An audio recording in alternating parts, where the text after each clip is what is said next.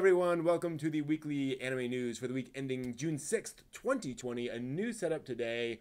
Let's just dive right into it with some news coming from Studio Ghibli this week. Very exciting. We have learned that Studio Ghibli is working on a new anime film to premiere this winter. Interesting caveats on this. First off, it's an adaptation of Diana Wynne Jones' Earwig and the Witch, very well-known children's films, or children's book. So continuing on that whole tradition. It will be done not by Hayao Miyazaki, directed by Goro Miyazaki, Hayao's son, and produced all CG, just like Goro Miyazaki's earlier CG anime TV series, Ronya the Robber's Daughter. Always get that mixed up. Ronya the Robber's Daughter. I think that's how you pronounce it. Suzuki is producing, as with everything. And it is basically an adaptation of that. Suzuki talked a little bit about the plans for this. He said he was interesting to think about making a Ghibli-style movie post-COVID-19 and what that would be like if people would just feel differently about how people should behave after COVID-19. He also did this interesting thing where he compared Earwig to Pippi Longstocking. But you might wonder, why on earth would they do that? Well, because Hayao Miyazaki tried for the longest time to make an anime adaptation of Pippi Longstocking and got turned down. And it was one of the big disappointments of his early career. And so Suzuki noted that if Pippi Longstocking is the strongest girl in the world, which is what Miyazaki had said and why he wanted to animate her, Earwig is the cleverest girl in the world. I think it's an interesting distinction. He described her as cheeky yet somehow cute, and said that if he was asked to describe Earwig as resembling anyone, it would be Goro Miyazaki himself. Aww. Apparently, Goro Miyazaki became very self-conscious at that point, which I can understand. So here's the question, and let's switch over to my fabulous co-anchor. Do you think, I mean, Ghibli's been kind of going back and forth for a while in terms of staff, in terms of how long it's taking to do Hayao Miyazaki's next movie. Do you think it's wise for them to produce an all-CG anime film in a year?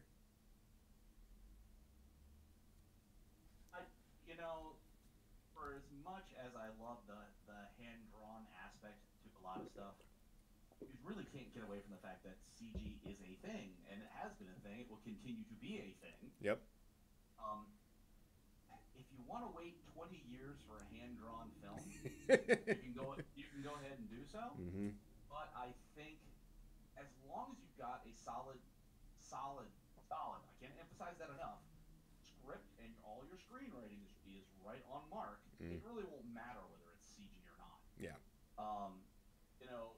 I don't think anybody is going to see a terrible product out of that. Fair point. They are going to be committed to make sure that the CGI is good. Mm-hmm. And in only a year, that's still going to be kind of pressed for time. And yeah, Charmy Sketches is saying in the chat, and I think they're right. I bet it's going to take longer than a year. I think that's pushing it. Yeah, it's kudos to them for trying.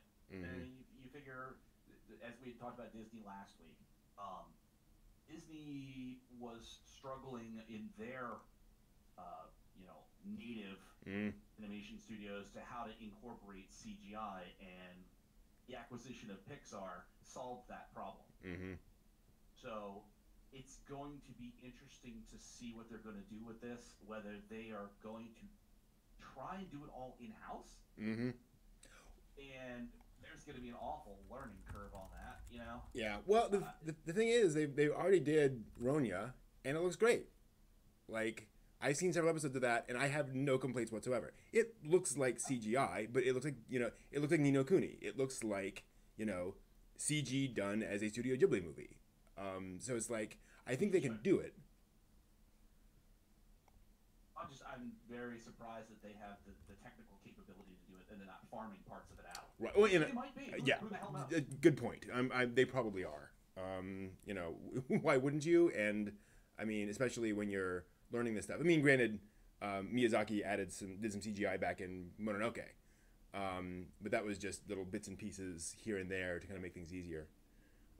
Yeah, kind of interesting. I was gonna say, when you've got access to Korean production studios and even Chinese production studios that have, you know, really they're ready, prepared number crunching machines. I mean, they've got stuff that they can do there for you, so that if you could provide them, you might not have to do as much work. Maybe that's what they're shooting at a year, is that they're farming enough of it out that they're going to do the key sequencing, and they're going to let the farmed materials sort of come in, they'll assemble it, and then who knows?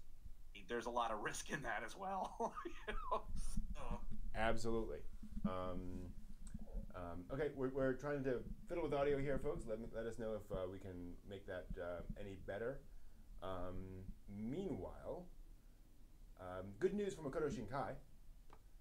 Weathering with You came out in Japan on Blu-ray and DVD disc. I'm sorry, DVD. DVD disc is duplicative.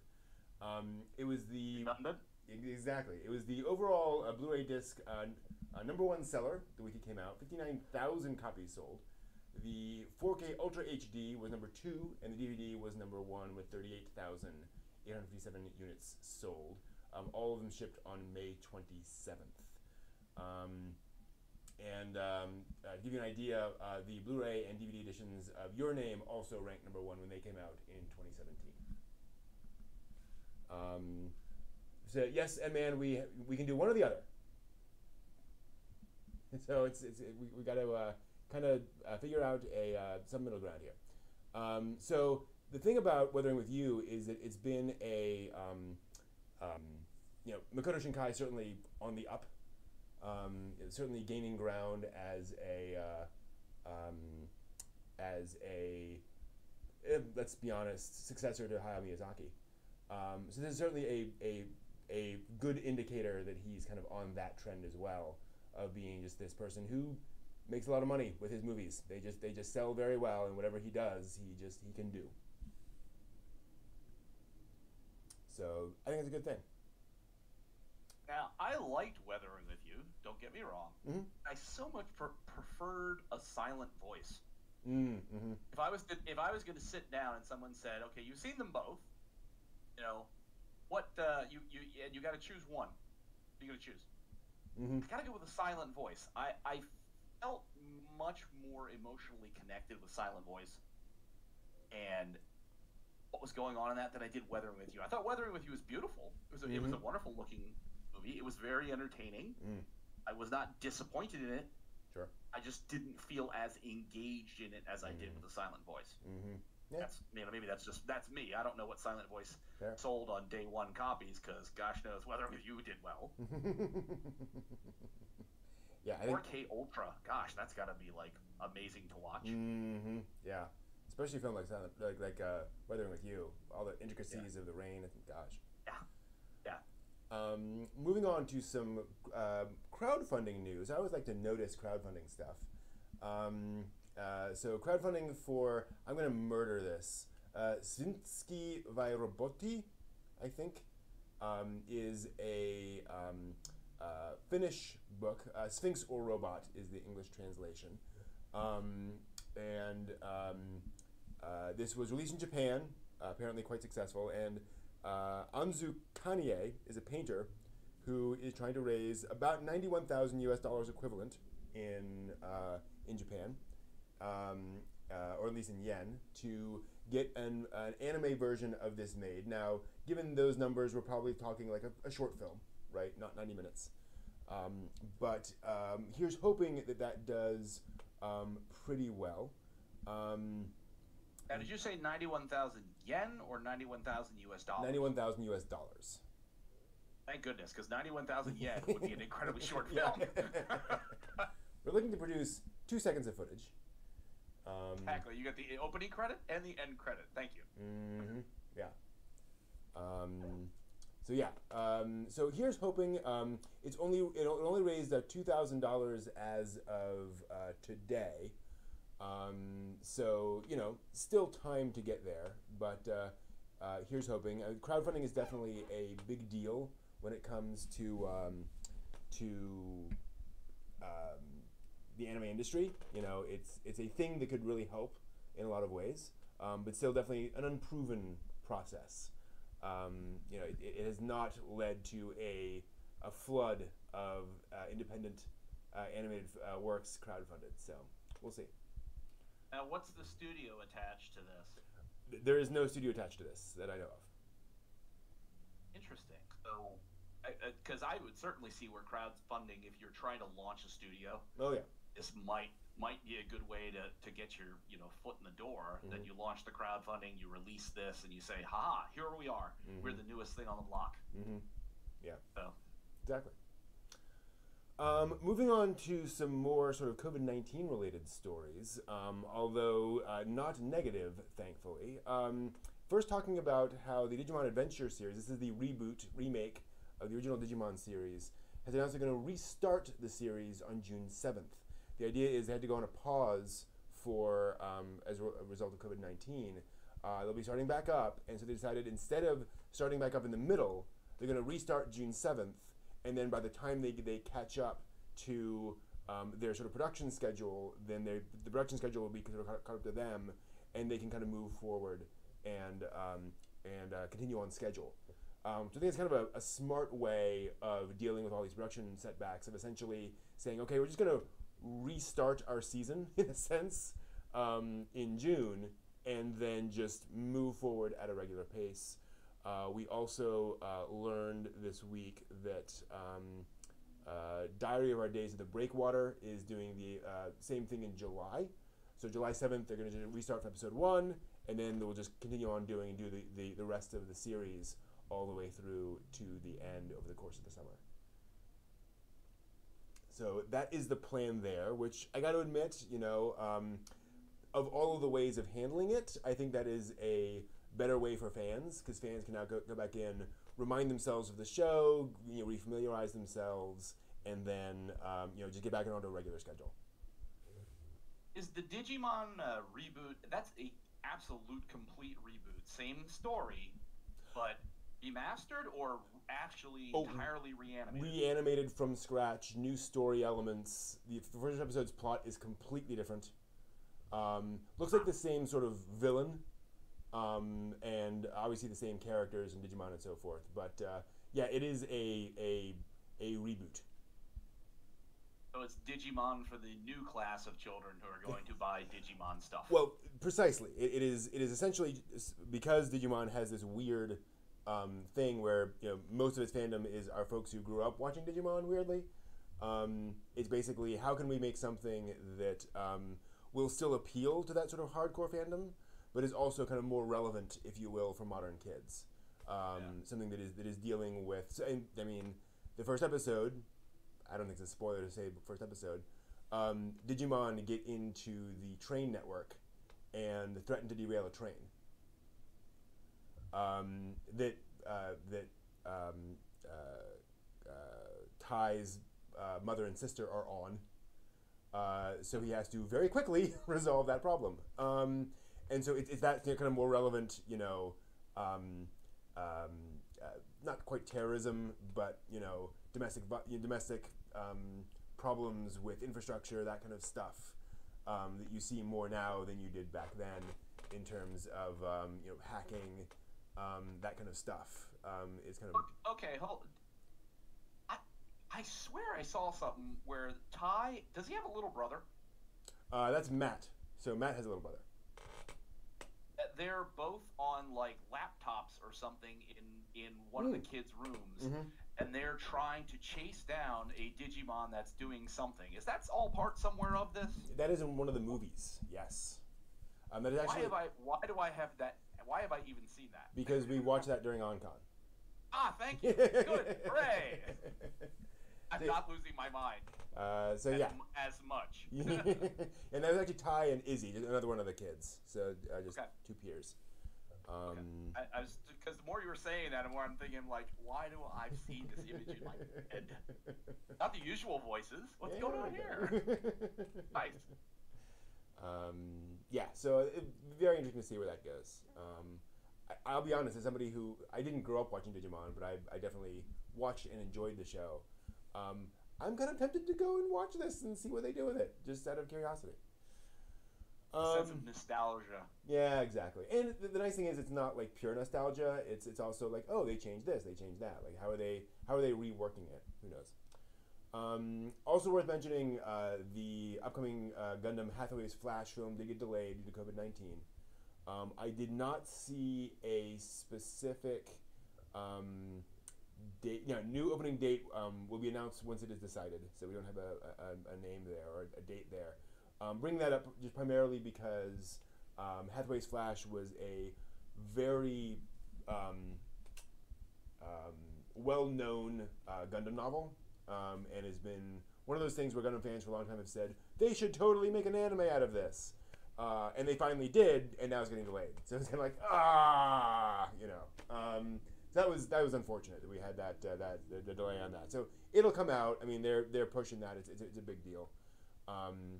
For you Gundam fans, it is the story of Hathaway Noah, Bright Noah's son, from original Gundam, Captain Bright's son, who has a whole storyline that he gets involved in and ties in with some of the stuff that happens with Bright, and it's also complicated by the fact that is, I believe, Gundam Unicorn references Hathaway's Flash. So like a previous Gundam anime has already referenced the events of this novel because they're technically canon. Because it was so well known, they were like, let's throw in that into the story. So folks are like really looking for that. So again, I'm sure it'll come out, but who knows when? Probably not too far down the line. Let's move on to some tax evasion, shall we?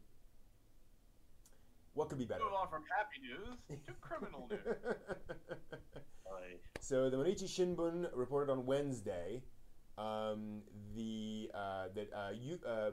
I don't know how to pronounce this, Ufotable, I assume, has the founder, representative director, and president Hikaru Kondo has been charged with violating the Corporation Tax Act and Consumption Tax Act because he didn't pay about $1.2 million in taxes, which is a fair amount. Apparently, he hid about 30% of the proceeds from some of their anime-themed restaurants in Tokyo. Did you know Ufotable has anime-themed restaurants? Are they pop-up cafe things, or are they actual, like, full-on year-round deals? The thing I'm seeing here shows an image that says Ufotable Cafe, like above a physical location. I don't know. But about 30% of that was hidden and stored in a private safe at his home, allegedly. What makes this even worse? So it wasn't just like accidental. Oops, I didn't carry a 1. I carried it home. Oh, yeah. What makes this worse is that Ufotable is suspected, and I'm quoting from the ANN article, of supposedly misappropriating funds raised from a charity auction for the 2011 Tohoku earthquake, which is a violation of the penal code, which carries prison time.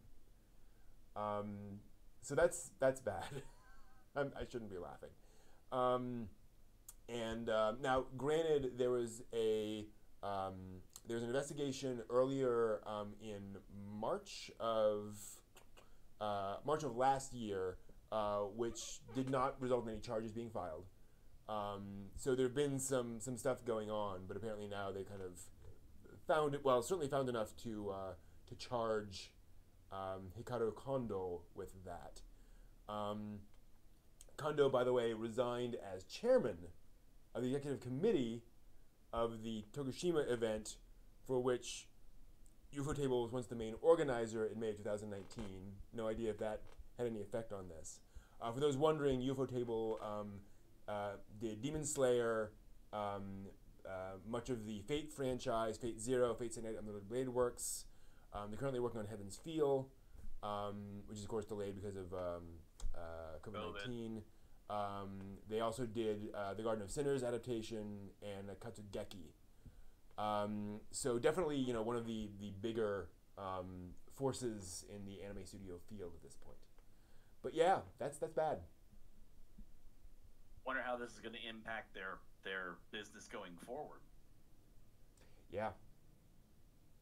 Is he going to be personally liable for the safe full of cash at home, or is the company going to end up getting raked across the coals for what he's done?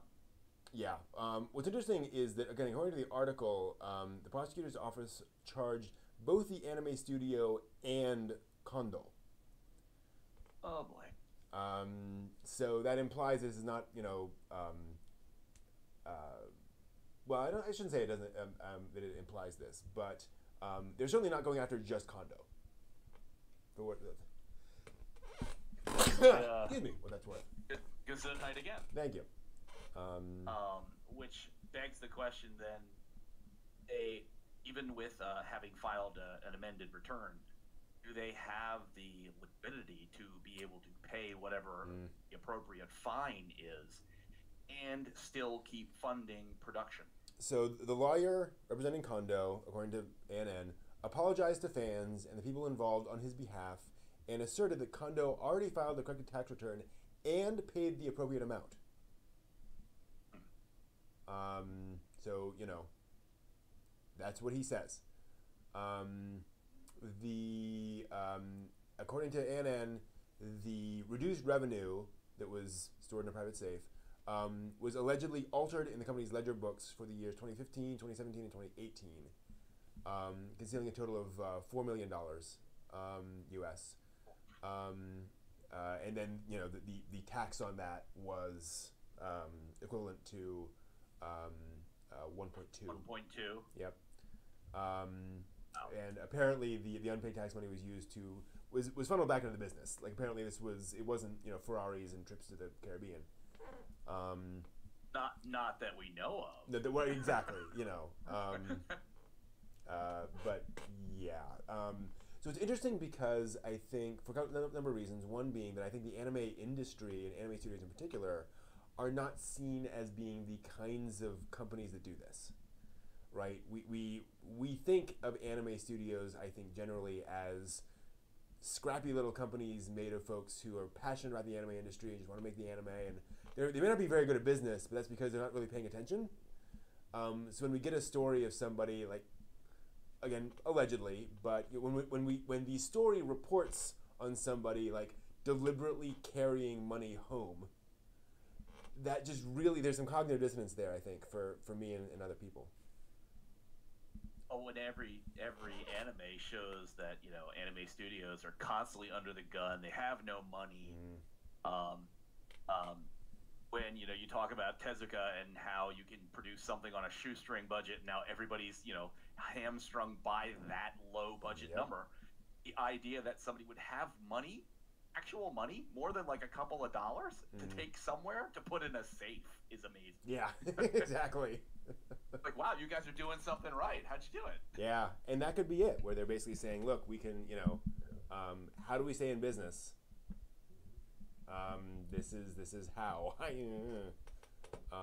And the other problem is this comes after Hideaki Anno's accusations against the former president of Gainax, and all of the financial issues there. So yeah, kind of unfortunate that we hear that not everyone handles finances well. I wonder if this means now the Japanese taxing ministry is going to start looking around a little bit more at what's going on. How exactly is that theme park being funded there? Hi, Al. How's that happening? Where's that money coming from precisely? Yeah. Well, it's kind of funny. I mean, with the whole thing about Cool Japan and anime being such an important cultural export for Japan, I wonder if now there are more eyes on it. And there are more folks saying, "So, how are you running that business?" I wonder. Yeah. Well, any taxing authority is going to want their share, like always. Totally. So if if this shows them anything, it's thanks, Ufotable, whatever the hell it is. Thank you for spoiling the ride for all of us. Yeah. We're going to be under the gun. Exactly. So let's move on to some happier news. The idol group Valkyrie within Macross Delta released a single this past week, which released at #1 on the Oricon weekly single chart for that week. This was the past week, the May 25th to 31st week. This is the first time that group topped the ranking, which was... What is Oricon? So Oricon is an organization that charts music. They basically track sales of music. Okay. And I believe I would have to dig more into that, but yes, that's where I've always heard of them. Yes, so now it should be pointed out, their debut album did go gold. So it sold more than 100,000 copies back in 2016 when it came out. And eventually it got the Recording Industry Association of Japan's Album of the Year award. Wow. Which, dang. And this is for an anime that came out 4 years ago. Kind of remarkable that you get that much success out of that group. And yeah. It's been a real sleeper hit. It took 4 years to really gain enough steam. Exactly, apparently. And speaking of sleeper hits, or things that are taking a while to get there, we have more news about the Studio Ghibli Park, the theme park. There was a press conference this week which confirmed that they're going to break ground on that in July. So next month, they're going to break ground, and the Ghibli Park will open in fall of 2022. So we have a little while to wait, unfortunately. But they did release some artwork. Now, this artwork has already been shown around a little bit, so this is not completely new. But they showed artwork of various aspects of the park that they want to create, basically recreations of various parts of various Ghibli movies. There's going to be a recreation of a sort of European village area. There'll be a Princess Mononoke park with a rideable boar demon, because who doesn't want that? I just want to go to the buffet where all you can eat, so that just like Spirited Away, I can go from a person to a pig. Exactly. Yeah, I wonder if they'll recreate that. That would be hilarious. Anytime you've ever been to a buffet, it happens every day. Well, this is true. So they said the Hill of Youth and the Dondoko Forest will open first in fall of 2022. And I'm not sure off the top of my head which one those are, because the Mononoke Village and the Witch Valley of Kiki's Delivery Service will open about a year later. So the Hill of Youth and so Dondoko Forest is My Neighbor Totoro, so they'll have the Totoro area, and then Hill of Youth again. I'm not sure what that would be. If Kiki and Mononoke are later, what would Hill of Youth be? Spirited Away? I mean, it's no, it's Howl's Moving Castle. Ponyo. It's Howl's. Howl's Moving Castle. Okay. Yeah, because they show a little thing here. In fact, Ponyo's going to come in with the water ride. Yeah, there's Howl's Castle right there. So that only makes sense. So I wonder if it's going to like rock back and forth, or actually like some kind of movement element to it. I mean, is it just going to be static and sit there? Yeah, I'm sure it's one of those things where they're like, let's try to make it move, and if not, oh well. Just put it on rails and have it revolve around the park once every that'd be awesome. hours. Hey, look, there it goes again.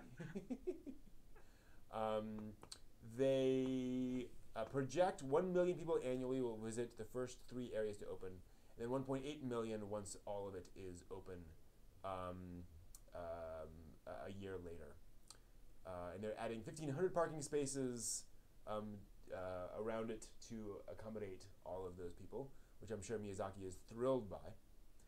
But what can you do? So yeah, that is the Ghibli Park moving forward, which is always good to see.